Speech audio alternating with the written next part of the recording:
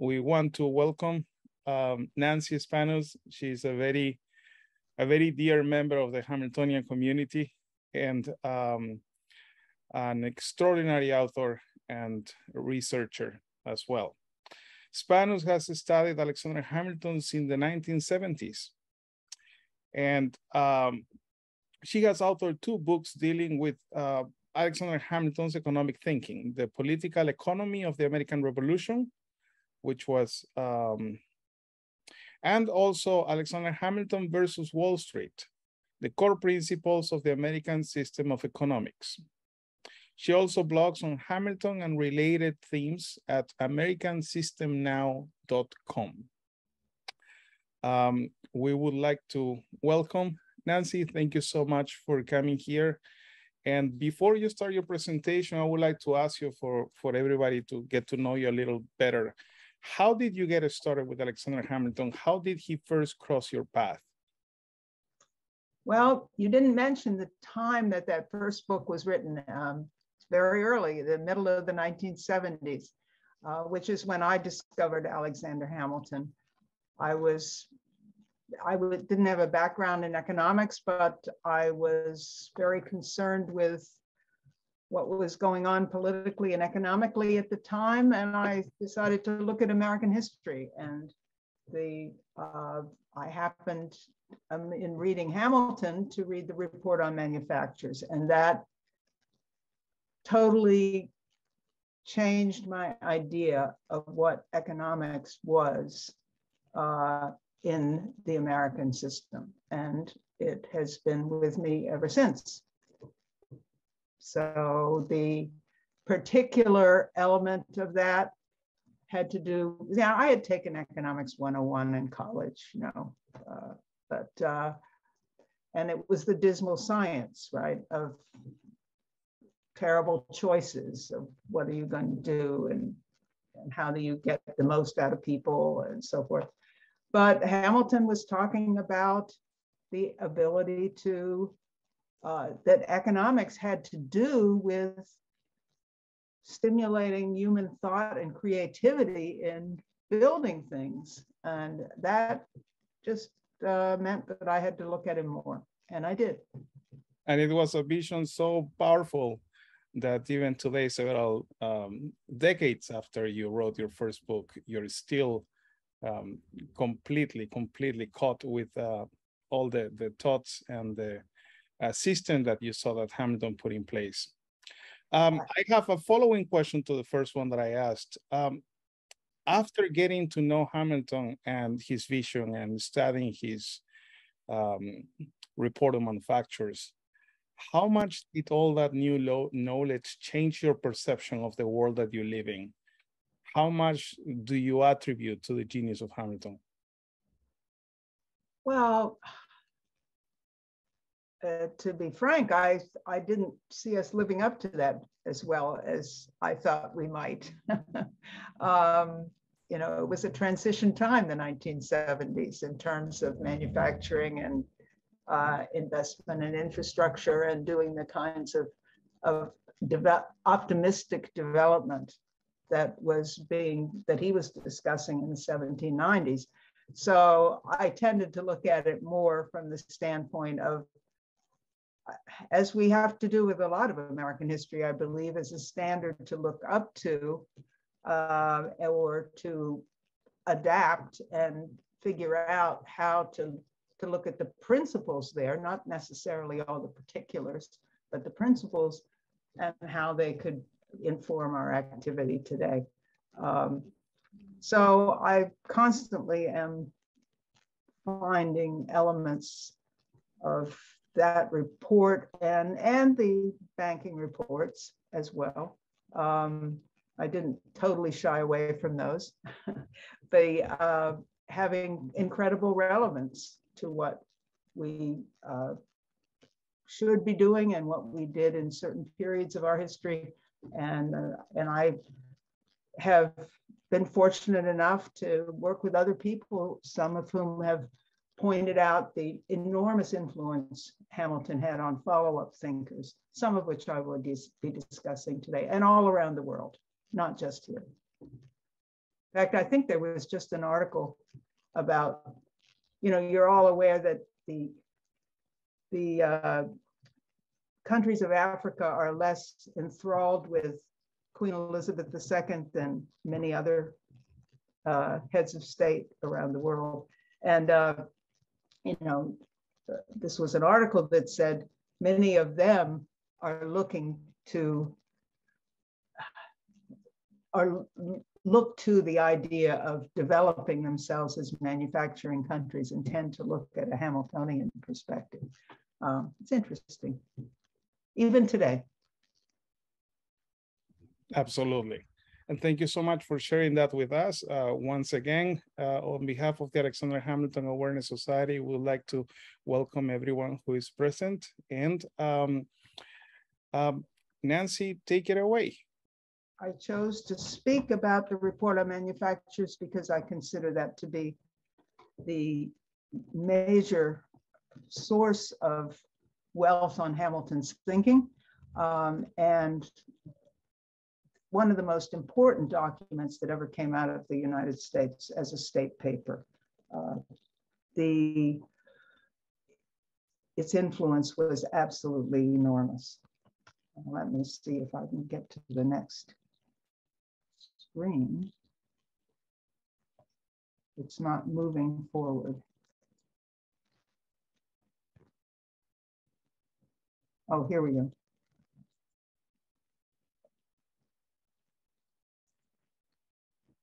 I'm going to go with 3 parts.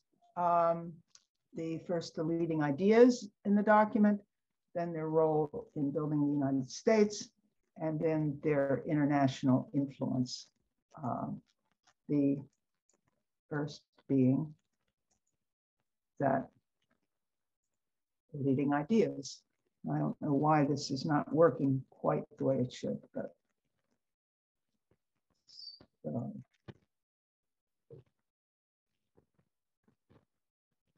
looking for that little.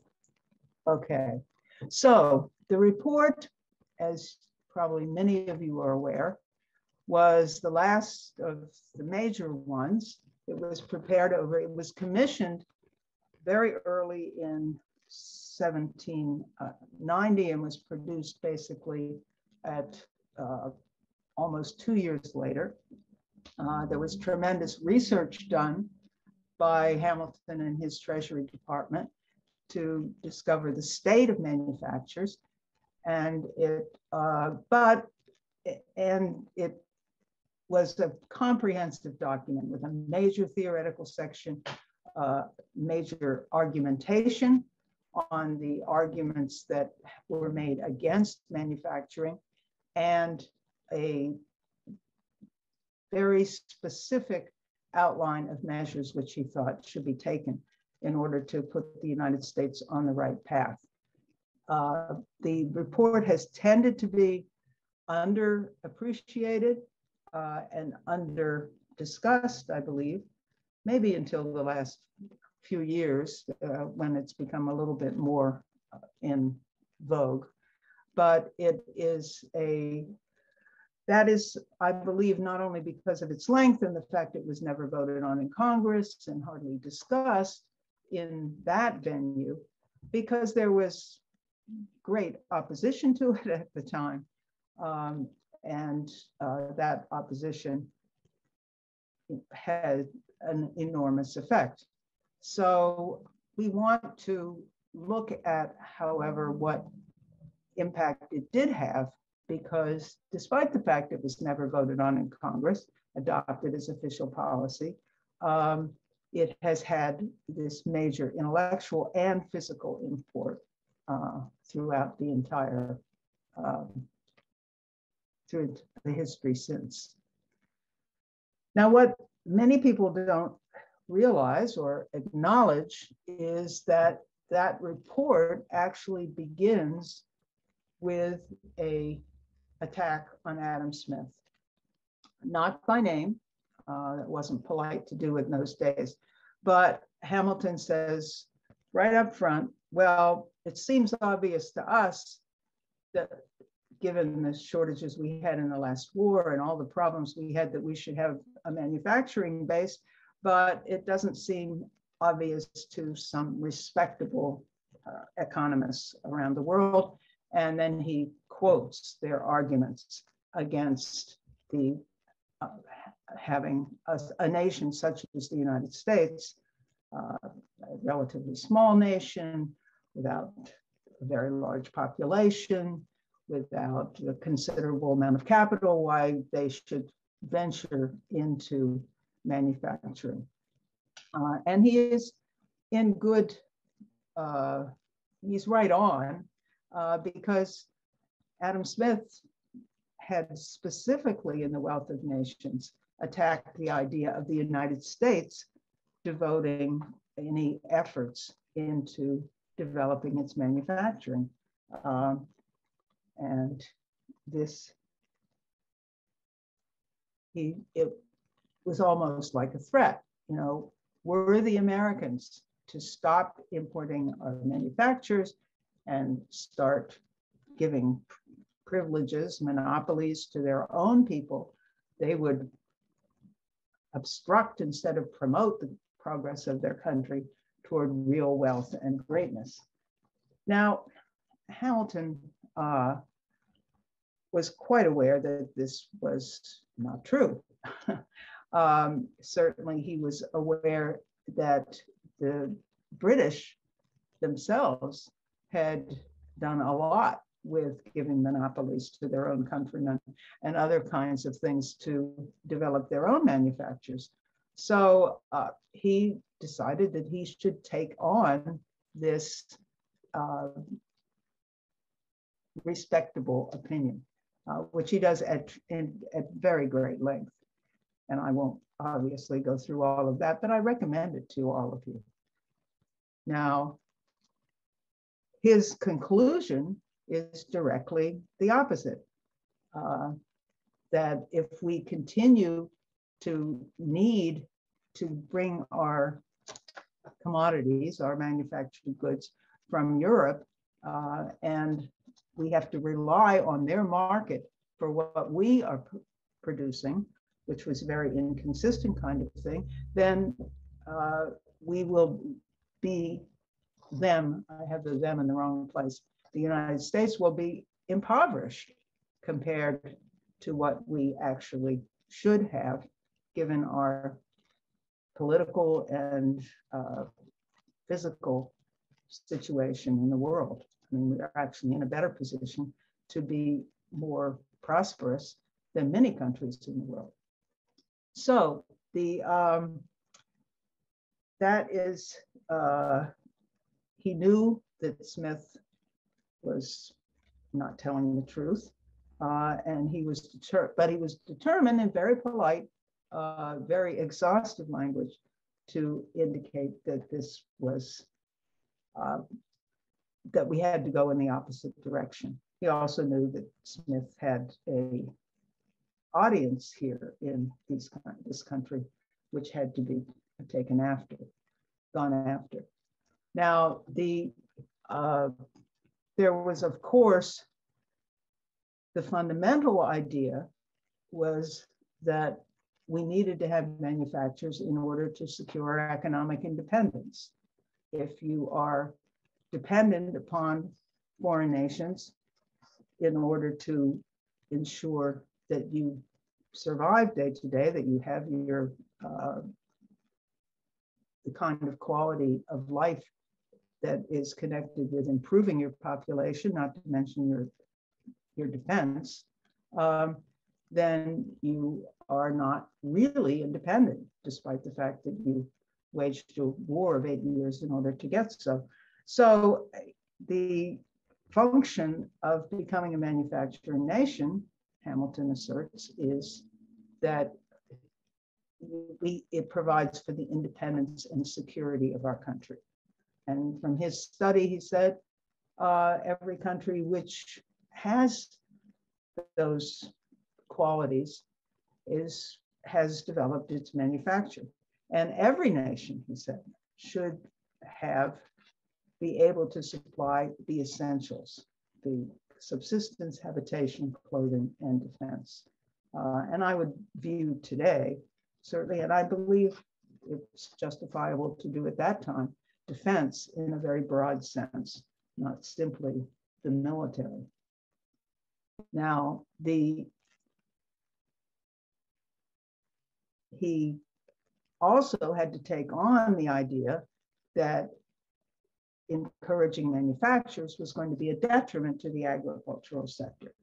This is something that the British, you may recall, way back in the time in 1774, was actually playing on the difference between the farming interest and the mercantile interest in the farmer that Hamilton dealt with, and the farmer refuted, saying, you know, it's just one section of the population wants to get rich at the expense of you farmers. He said, no, this is not the case. It is, what is the case is that if you develop new manufacturers, you actually both improve your agriculture and you improve the prosperity of your country as a whole, which is what is absolutely critical to your survival and your prosperity as a nation. Now, part of that development, which I just sort of reacquainted myself with in reviewing for this talk, was the degree to which Hamilton discusses there the need to develop the domestic market, which is something which was very important to the agricultural sector, for example, because if they, instead of relying on an undependable market for grain, for example, or for cotton even, in Europe, where they could get it from somewhere else, or their harvest meant that they didn't have to import so much. If there was sufficient domestic demand, they wouldn't have to rely on the conditions that were set down internationally in that market. So Hamilton emphasizes the need to develop a domestic market, which means a diverse economy, one that connects the agricultural development with the industrial development, providing a market for surplus produce, a reliable market, and a growing market, as long as your industry is developing. Now, in the course of these somewhat practical sounding measures that I'm discussing, Hamilton, of course, is dealing with more fundamental questions on what is wealth, right? What does produce wealth?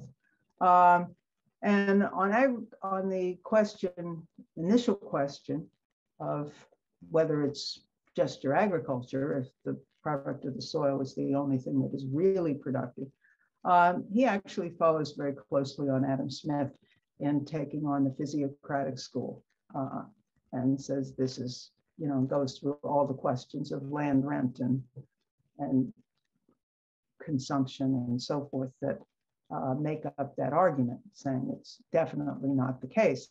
But so if agriculture is not, and land per se is not your main source of wealth, well, another main source of wealth that was considered at the time was getting wealthy through trade. Buy cheap, sell dear, right? Accumulate a lot in your coffers that way.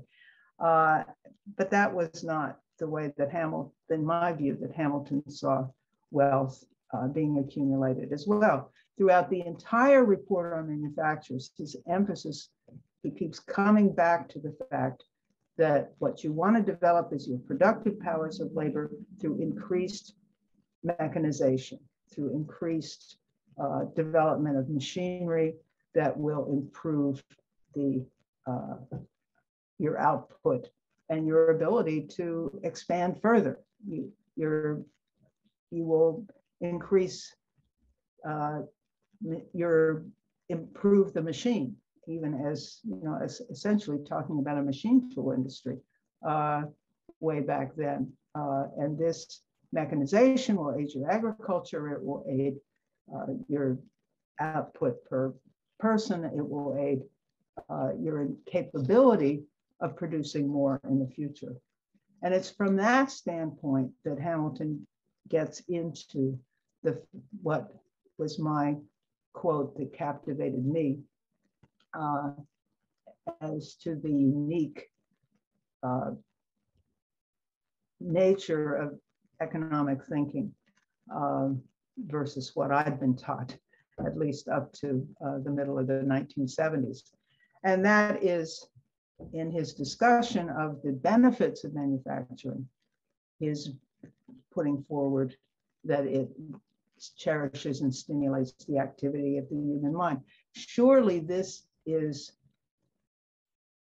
what's behind the need to, the ability to develop your mechanization, to improve your productivity, to have technological progress. You can't have that with a system which basically doesn't educate people, which puts them in the position of slaves, which doesn't provide them with any leisure to read and so forth and so on. So this is, in fact, I think from this concept, it supports the fact, and from studies that I've done on Virginia and other places, of why the Federalist side, and I wouldn't totally equate Hamilton and federalism, but to the extent, but there is some very close parallels most of the time for a while. The Federalists were more open to education because this is necessary in order to have a productive economy.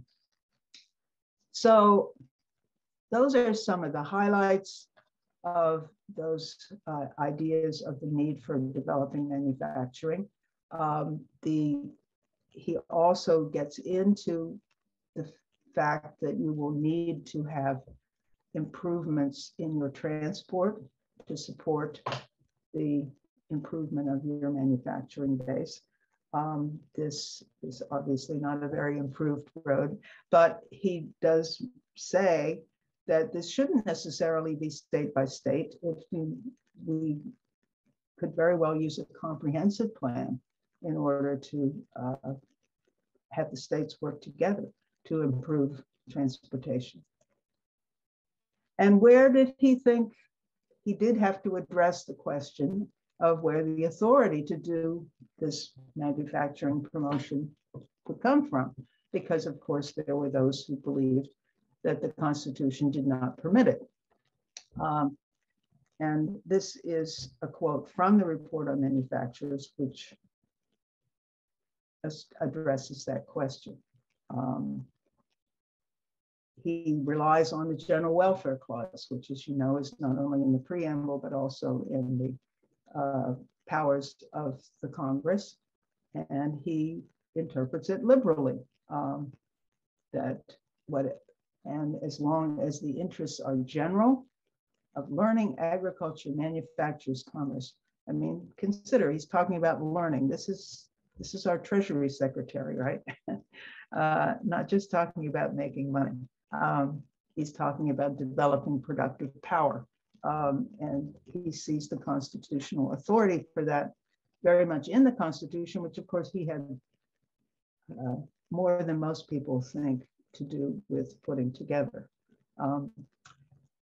And he also addresses, and I'm not going to go into this, the financial architecture aspect of what he did, which is obviously integrally important to being able to carry out the manufacturing plan, but it's not my subject tonight. There are experts on the line who could talk about that, but he does raise his development of the first Bank of the United States as an answer to the question, well, there's just not enough capital in the United States to develop manufacturing.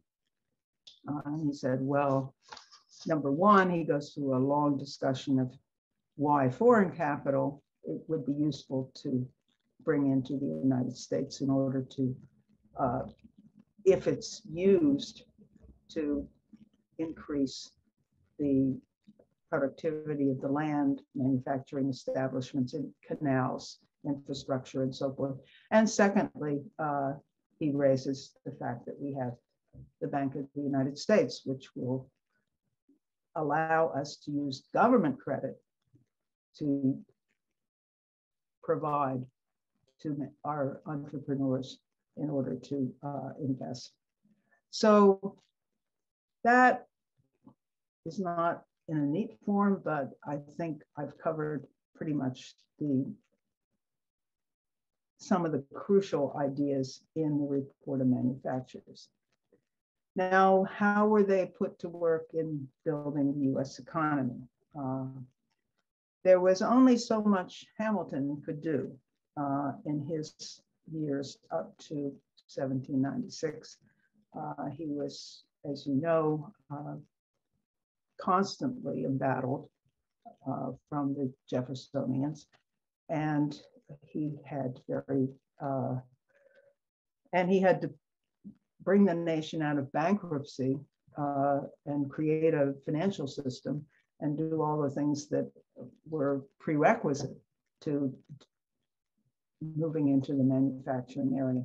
But as we know, he did do something very significant in around the same time as doing the report on manufacturers by establishing the SEUM. And I'm not going to talk a lot about that because I see that Leonard Zaks is on the line, and he's gave a presentation on this back in 2017, but maybe he's done one since then. That's the one I saw. But this was a very important pilot project for the kind of development which Hamilton saw was necessary. And it developed into the city of Paterson, a very successful commercial and industrial site over the course of more than a century, although many people downplay it after a rocky start. Really, by the beginning of the 19th century, it began to make major contributions to the country. And this is something Hamilton put himself forward to write the prospectus for, to help recruit the workers for, get the organization going in order to show what can be done. It wasn't a mill town like the New England towns. It was to be a multi-industrial site, which would show what the United States could do. He was also able to implement the tariff portions, some of the proposals, the concrete proposals that he made at the conclusion of the report on manufacturers. The key one, I guess what I've read is that within 5 months, all of his specific proposals for raising tariffs were actually put into effect. The top priority being the iron industry, which is what he had done. And by the way, the first tariff bill, which was passed in the United States, was passed on July 4th, 1789, prior to Hamilton becoming Treasury Secretary, and was explicitly devoted not just to raising revenue for the bankrupt government, but also for protecting domestic manufacturers, which had developed during the war. So that was one of the very first, believe that was the first act of the passed by the Congress that created, was done in the direction that Hamilton began to elaborate it in the report. He also did begin some rudimentary infrastructure projects. He was involved in discussing many others, including up toward the Erie Canal, but The major one that was done was that he began and was head of was the system of lighthouses, 12 lighthouses on the coast. And there were 12 that were taken over by the federal government, or were supposed to be until when the states finally agreed. And 4 that were under construction. One that was under construction was at Port Henry in Virginia, which was called Hamilton's Light, because he was involved with it. And this is the one at Portland Head Light, which I like because that's where I was born. So, so that's why I have this one instead of the other. But these were prototypical of the kind of thinking that Hamilton and Washington had about providing for the necessities of building the nation and our commerce and the safety of the seamen. These did not charge the ships or the individuals who needed to be rescued and taken care of. It was all paid by the federal government. In fact, there's letter after letter discussing the personnel between Washington and Hamilton. But this was considered a very important our first public infrastructure project, which is something I think worth thinking about today. Now, as I said, he left office without having been able to do all that much directly in terms of the manufacturing thrust and the ideas in the report. Actually, I forgot to mention one other thing that he put at the end of the report on manufacturers. He actually anticipates that from the measures that are taken there will be a surplus in the US government, and that we will be able to use that to establish a board to promote arts, agricultural, manufactures, and commerce. Sort of, as I see it, like a National Academy of Sciences or something of that sort that would be a federal think tank, as you might say, for what kind of innovations would need to be made in order to improve the economy. So that didn't happen for sure as we entered the Jeffersonian era. But there was a continuation of the fight for Hamilton's ideas for manufacturers, for the National Bank and associated ideas directly up to the time of Abraham Lincoln. And as I moved ahead a little bit too quick. So you first have Matthew Carey, then you have his son, Henry C. Carey, and then Abraham Lincoln, direct line. Carey, an Irish immigrant, is there in the beginning.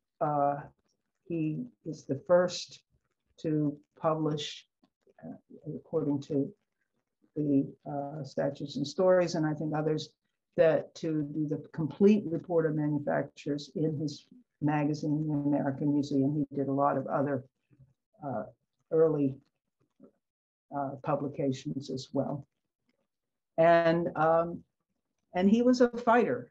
He was a Democratic Republican on the political side, but he was convinced that Hamilton's ideas for developing manufacturers and using the federal government to support them with credit and with legislation was absolutely essential. And he kept up that fight for from late 1788, when I believe, or 87, when he founded the American Museum, all the way until his death. Example of he had tremendous more influence after the War of 1812, because he had predicted that would be a disaster if the Bank of the United States was eliminated. And he was correct, and he wrote a pamphlet, and it was very widely read and considered. So, and then so after that, he really started organizing up a storm from Philadelphia and Pennsylvania, where he was. He established he campaigned for a new national bank. He campaigned for industry. He established this Society for the Promotion of National Industry. He campaigned for higher tariffs, and he campaigned for canals and national infrastructure, all of which he saw as a continuation of the ideas of Hamilton in the Report on Manufactures. And he said that in particular. These are some quotes from his essays at the time, which he turned into a book on national economy. He was convinced that Hamilton had the political economy that the country, the only political economy that would allow the country to thrive, that people had to understand it, that industry was absolutely essential to that prosperity and national virtue. And he went so far as to reprint a huge section arguing for manufacturers from the Report on Manufactures in his voluminous writing. His day job was as a publisher, so he printed a lot of documents, and books, not just his own, but he publicized Hamilton throughout as the standard and as having the ideas, and specifically in the Report on Manufactures, which were required. He was aided. There's a whole crew of people here that I want to mention quickly, by Nicholas Biddle, who became the head of the successful head of the Second Bank of the United States. This is a quote from the bank war, but he was absolutely critical to putting into action some of Hamilton's ideas for development. They were joined by Henry Clay. People often think of him as just fighting for the tariff. I don't believe that's at all what he was doing. He was fighting for American manufacturers, and that included the national banking system, a national bank. It included federal support for infrastructure, the kinds of things that Hamilton had in the report. And then John Quincy Adams. Now, of course, John Quincy Adams would have dropped dead if he said he was doing something for Alexander Hamilton, because the families, he hated Hamilton because of his attacks on his father. But what he did as president followed very much in the line of what Hamilton had laid out needed to be done. The development, the use of the national banking system to promote industry in the infrastructure, the use of the looking for federal support for science and protection of industry through the tariff and so forth. It was under Quincy Adams that the Second National Bank, that the Congress was gotten to allow the Second National Bank to purchase stock in canal companies, which began to populate and vastly improve the productivity of the US economy in the middle of the 1820s. This was a very big improvement. And then when his father left the scene, Henry C. Carey took up the Hamiltonian cause. And I see I'm taking a long time, so I'll have to move quickly. But he too specifically pegged himself to Hamilton. And he played a crucial role in educating and electing Lincoln, who carried and he was emphasized the need to raise the standard of labor, i.e. invest in your standard of living, which meant your infrastructure, it meant your manufacturing capability, as well as your wages. And this proceeded willy-nilly under Lincoln. The Department of Agriculture, which was effectively a way of spreading scientific knowledge of education to help the farmer and our productivity as an agricultural nation. The Pacific Railroad, funded, as you know, by a huge amount of government land and bonds. The education of not only farmers, but others through the Land Bank College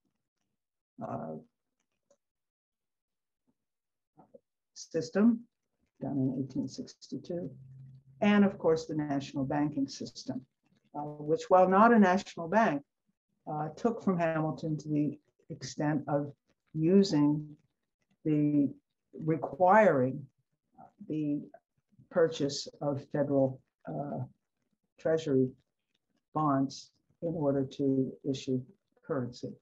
So, and essentially finally establishing one currency in the way that Hamilton succeeded temporarily in doing that with the First National Bank, and then was done for a time with the Second National Bank.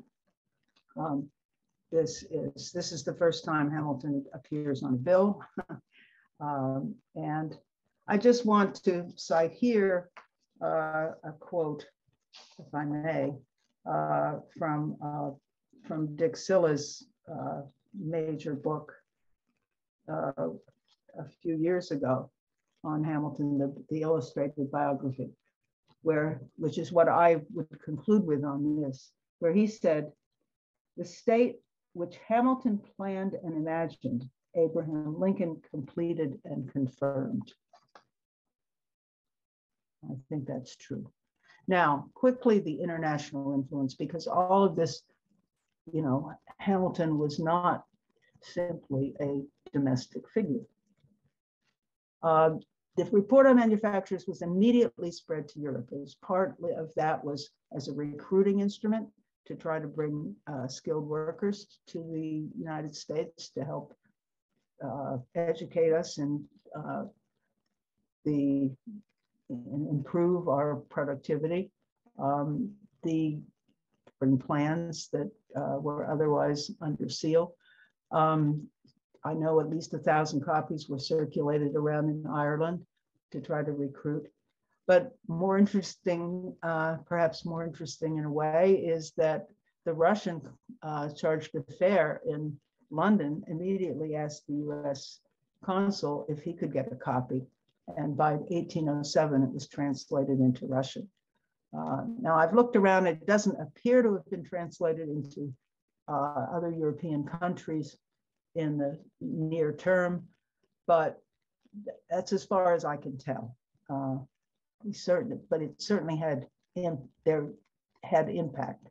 And the major sources of impact were, number one, Friedrich List, who was here working with Matthew Carey in the 1820s and wrote extensively on the American system of economy, continued the attack theoretically and practically on Adam Smith's approach, because it wasn't just the United States that was kept in a subservient relationship to Britain in terms of manufacturers, but Germany and Russia and many other places as well, not to mention India.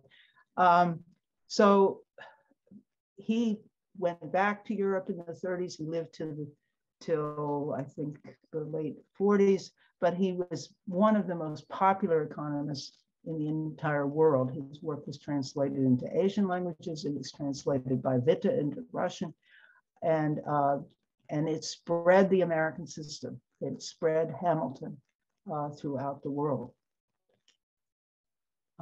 This, his point there was what, again, the productive power of labor, that what you want to establish with your economic system is not simply accumulating species or land or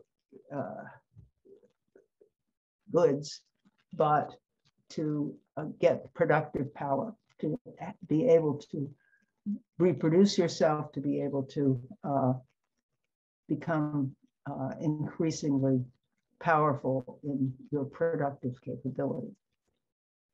And then Japan, as early as the 1860s, the Japanese had sent people over here to look into what Lincoln was doing. Finally, it looked like the United States was going to make it.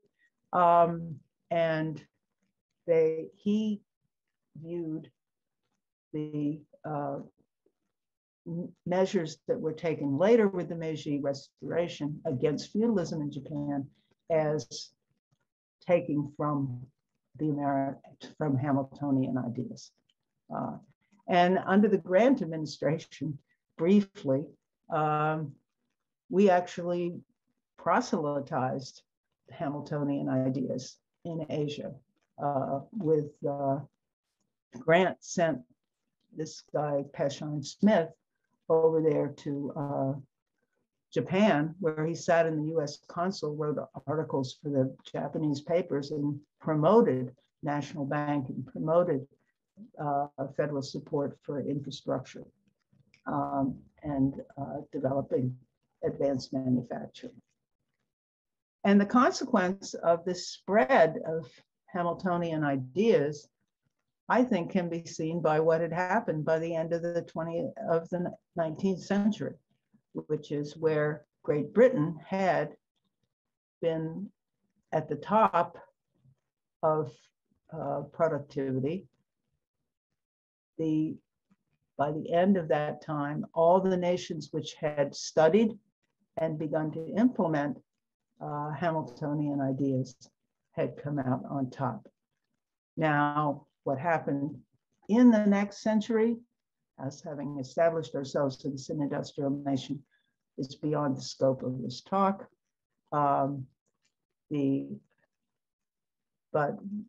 we had established that the benefits and the success of Hamiltonian measures, such as investment in technological progress, government support and protection for industry, sovereign credit, the government-backed and regulated credit system, and modernizing infrastructure.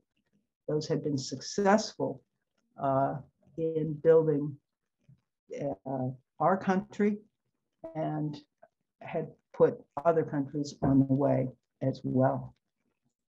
And that was, and for that, we can give the credit to Alexander Hamilton. And that's what I have.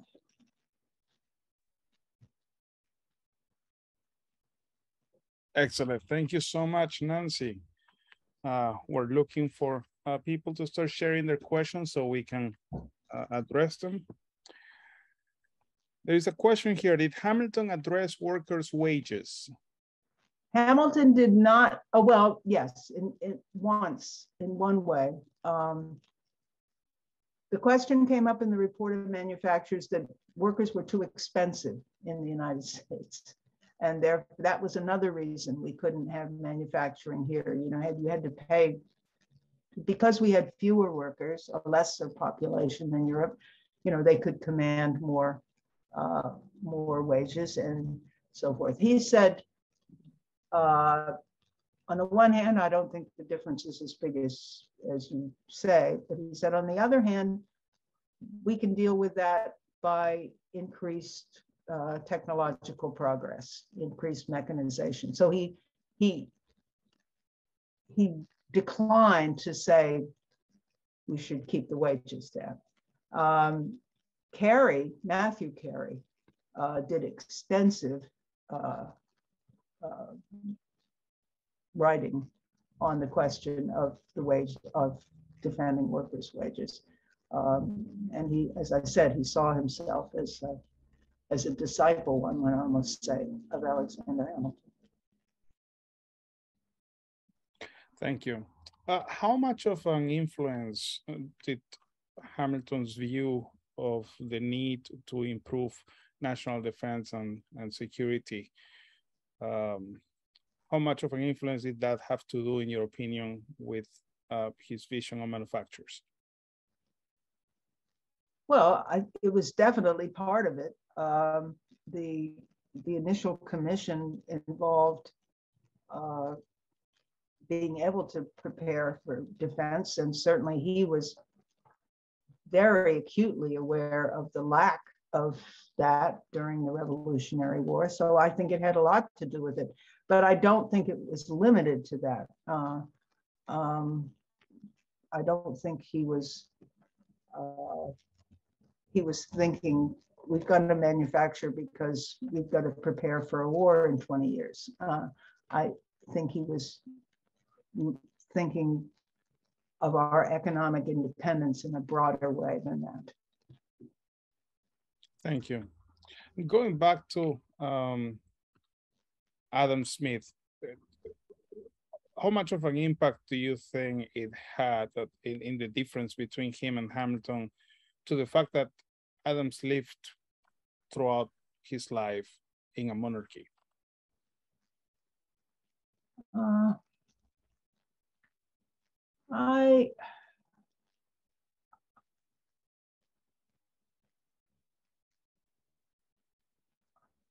I don't know quite how to answer that question. I mean, the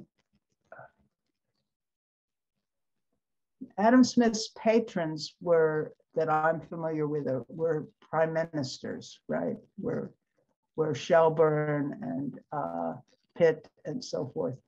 The degree to which he talked with or dealt with, the actual monarch, I'm unaware of. But those noblemen, right, who are really an integral part of the monarchy, because the monarchy in Britain, to my understanding, and this is not something I've studied a great deal,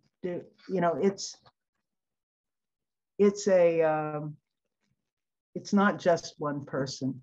It's the Privy Council. It's a grouping of close oligarchical families that work together. And yes, indeed, I think that their power in Britain had a lot to do with Adam Smith's views, because Adam Smith, of course, he wrote this enormous volumes of writing, and you can find almost anything in the volumes of writing. There are parts of it that, you could say sound just like Hamilton, right? But when the bottom line comes down to what you're going to do, right? He says things like other countries should not, have manufacturing. It should be our monopoly. Technically, he was against slavery, but Shelburne was, when you read his writings, but Shelburne was intimately involved in the spread of slavery. So it's, he was a paid for operative of a certain class of people. So yes, indeed, I guess that says that it has a lot to do with him being in a monarchy. Thank you. Do you find it ironic that Thomas Jefferson was accusing Hamilton of being a British monarchist while opposing American manufacturers? Yes, I find it incredibly ironic.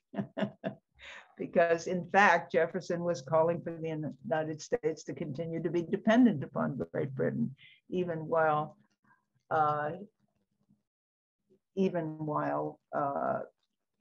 he was beating the drums to say that Hamilton was pro-British. Yes, indeed, I do think that it's quite ironic. And did he realize what he was doing? Well, probably not, because I think he had very he somehow thought that the idea of becoming a messy manufacturing nation was worse. I don't know. Absolutely. Any more questions from the public? If you would like to participate with voice, feel free to raise your hand as well.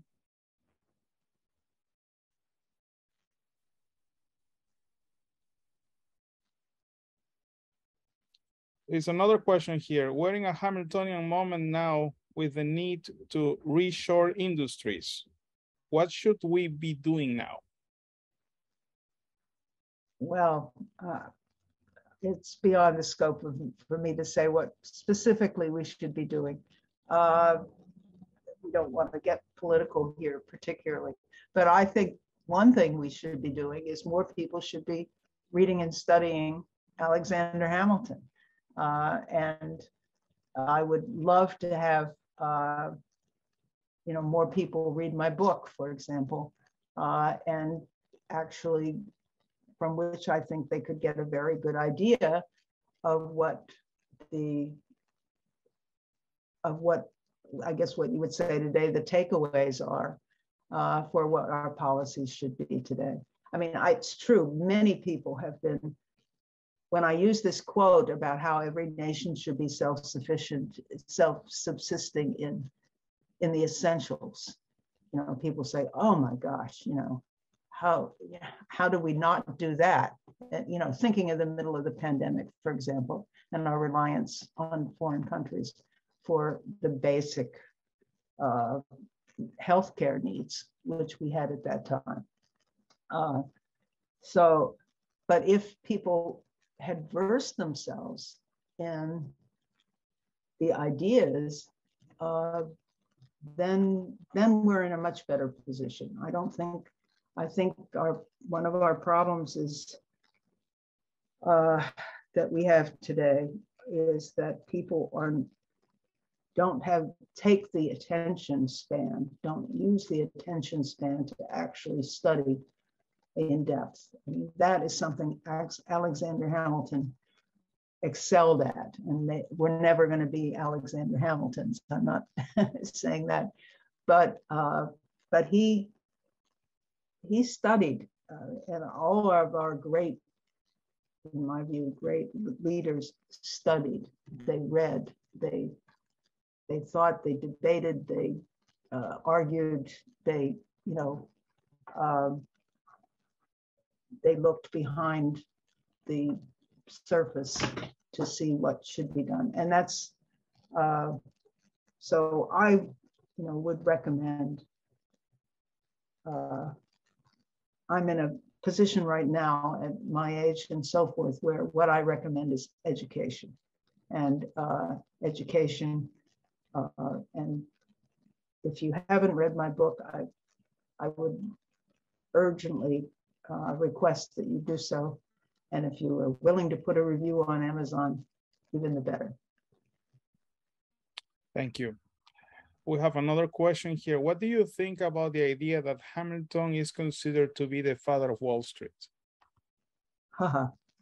Well, what I say to many people is, what I find ironic is the people who love Hamilton the most and hate him the most both see him as the father of Wall Street, both identify him with Wall Street. And when I talk Wall Street, I'm talking primarily Wall Street practices of the last 50 years. Well, actually 100 years. Certainly back to J.P. Morgan. But who, by the way, J.P. Morgan's a good example, because here is a man who was was the head of Wall Street and extremely rich, but he never built anything. What he did was he bought up what other people built, what the entrepreneurs built, and very often consolidated and shut down a lot of them, and basically took the rent out of it, took the money out of it. So, unfortunately, I think both many people who like Hamilton, look at him from strictly the financial side, and so do many of the people who hate him. My belief is that he was a nation builder first and foremost. He was not a financier per se. He was out to build a nation when it was necessary. He was financially upright. He thought you should pay your debts. But he was primarily, he was looking at what would unify the nation, what would build the nation, what would make it independent and make it last, in a financial system that would do that. And that meant that he hated speculation. It meant that he was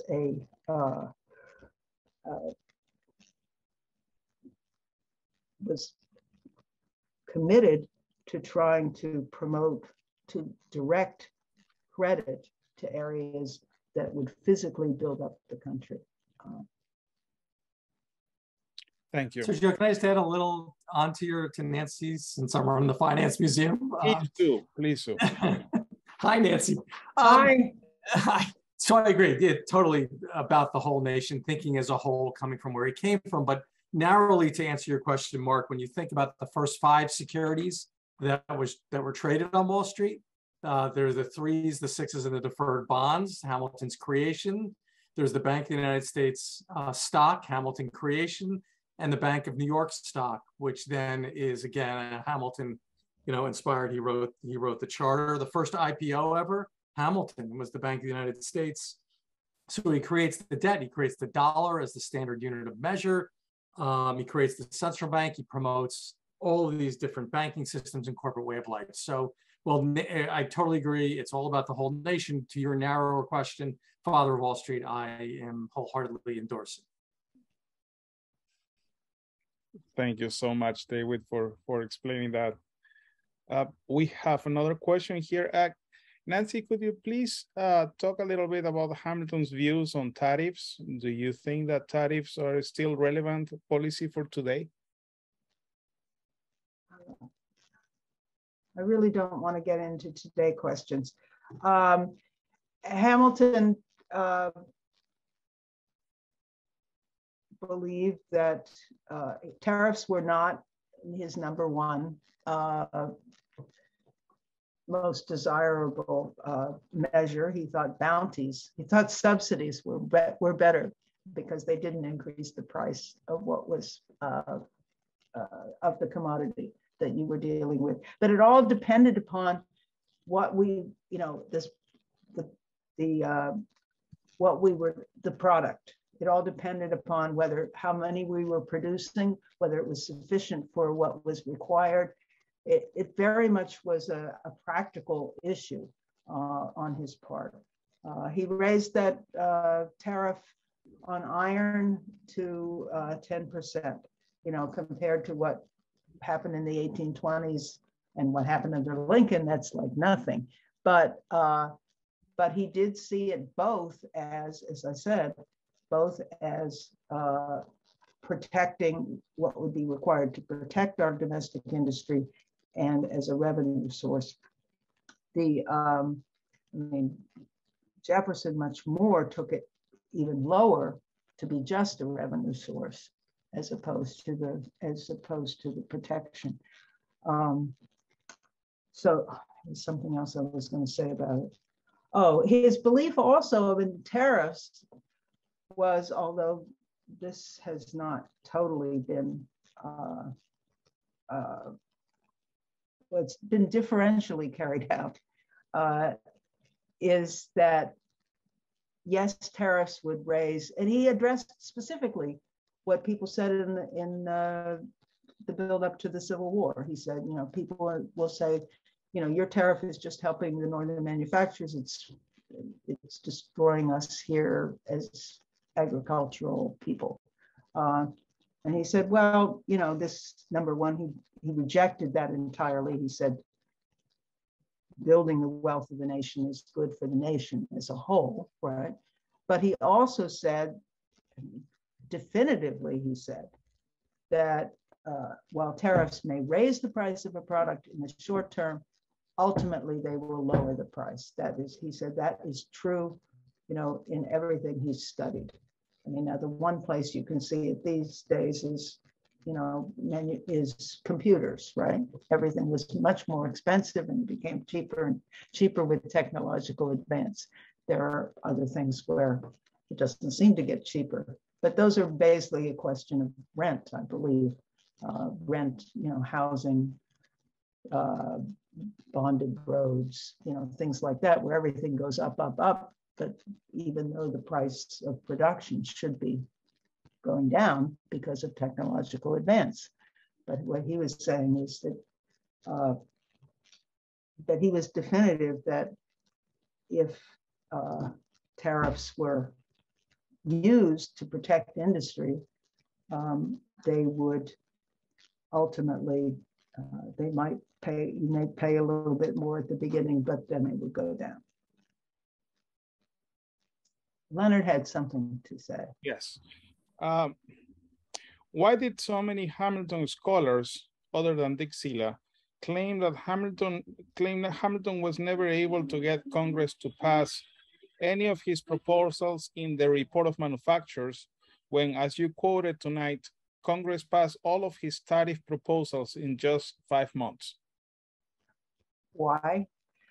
Well, they don't really pay much attention to the Report on Manufactures. I mean, to me, that's the problem is that people tend to look at economics now and worse now than ever before, as a financial thing, not as a physical, the organizing of a physical economy, of what we need to eat, what we need to wear, what we need to live in, and so forth. They think about the money bottom line, as opposed to the organizing of the necessities of life and the progress of those necessities, and therefore,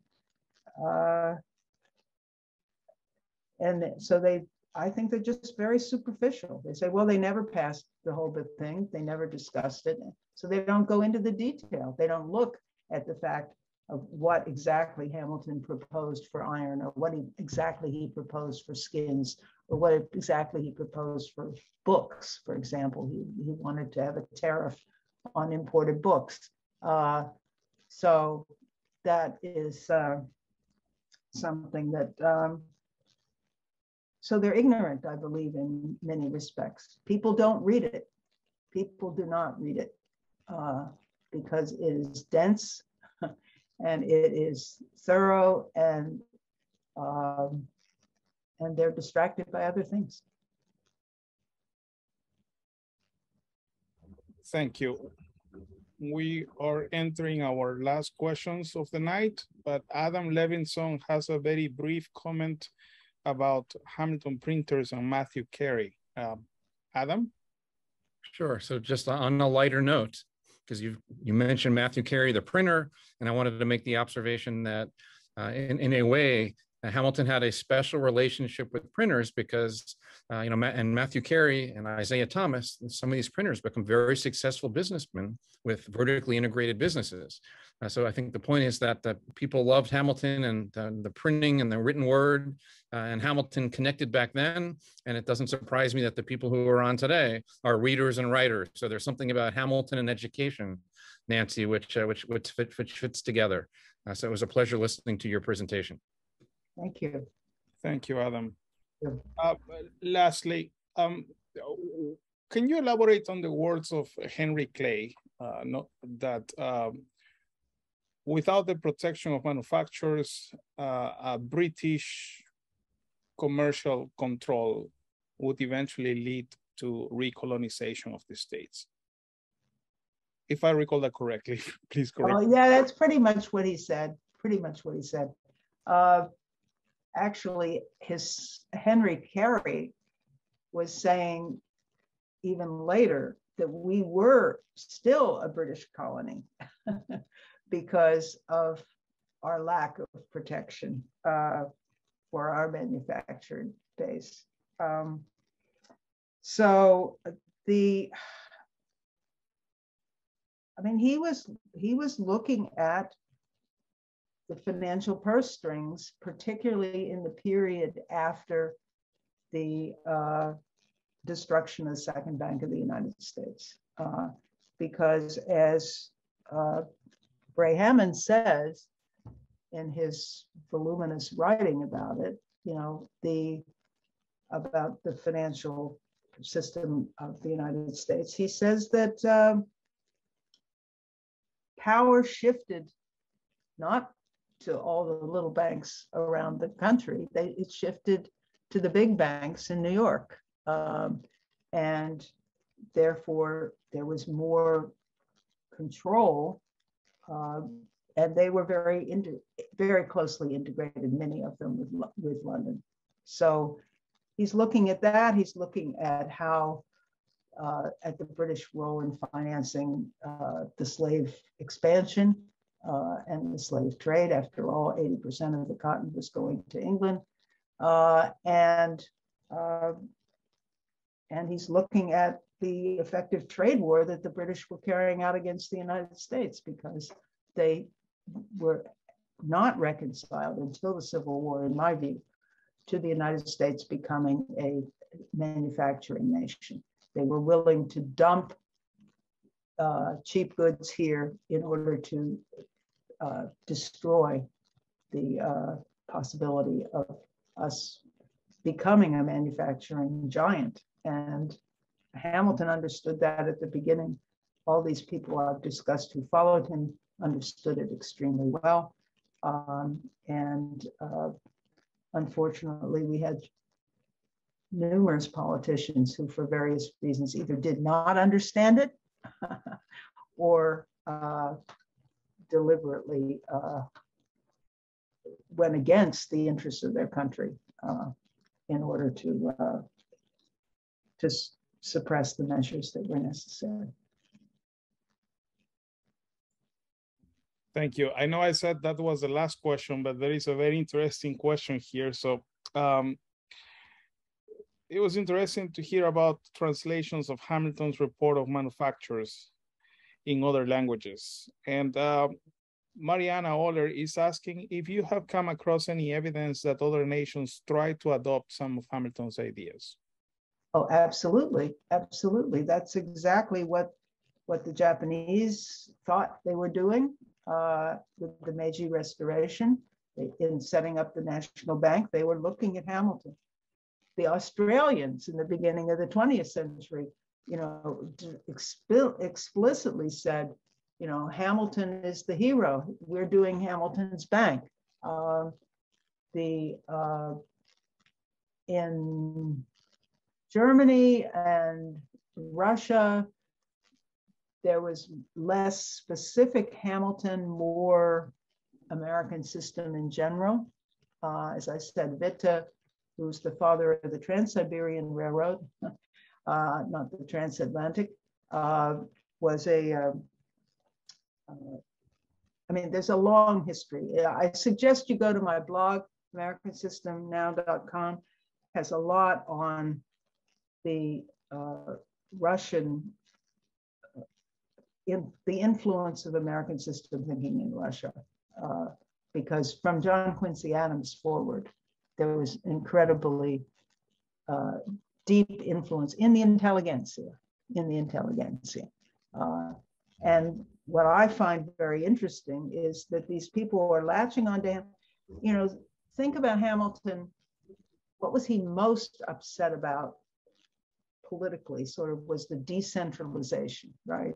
That states would have more power than the federal government, that they would be clashing with each other, then we would be divided and destroyed, right? He wanted national unity and wanted to cut the states down to size. Some people say he literally wanted to cut the states down to size.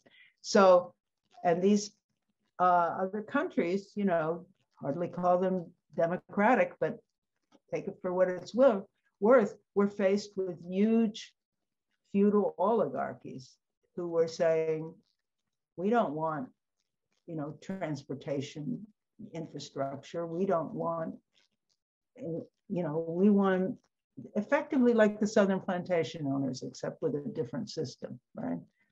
So, Japan had that kind of satrapies. They had that in Germany. And interestingly enough, one of Hamilton's acknowledged heroes cited in the Continentalist papers was Jean-Baptiste Colbert from France, whose precise job for Louis XIV was to break down the power of the feudal lords and create a nation state. Yes, indeed, I think very much the not always Hamilton by name, but very much influenced by Hamilton's ideas of how to have a unified nation using government credit to build the physical growth and productivity of labor. Thank you so much, Nancy. I wanted to piggyback on Mariana's question with a different angle to it as well. When you look at the process of independence from South America, something that is really interesting is that they already had the blueprint of the American Revolution to follow. However, they deemed the financial system that was being consolidated here as extremely liberal. And while they followed a lot of things of the blueprint of the American Revolution, they completely rejected and did not follow any of the financial, economical measures that Hamilton had been putting in place. And look what happened later on. Instead of having a superpower, it did not achieve the economical greatness that place like the United States that follow that financial system enjoys. I think that there were I think I've indicated to you before that I have friends from South America who followed the influence of Hamilton in that area, but in various countries, particularly at the end of the 19th century in Brazil, but they were defeated. And fairly brutally. So that did contribute to the result that you're saying, I believe. Thank you so much for this wonderful presentation. Also, thank you so much, David Cowan, for your contributions to tonight's discussion. We look forward to having you again, Nancy, in a future Zoom event. And I want to thank everybody in the chat for the questions and comments, and we will see each other very soon. This event has been recorded and will be shared in our online platforms in a few days from today. Good night, everybody. Thank you, Nancy. Thank you.